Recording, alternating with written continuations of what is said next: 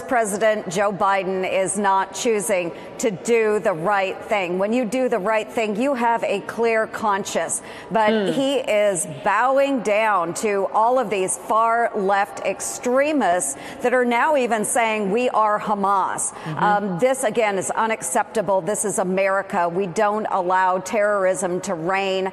Joe Biden has got to step up. The problem is he is so weak. He is weak on the world stage, and now we see exactly what we as Republicans have known for a very long time, is that he is also weak domestically.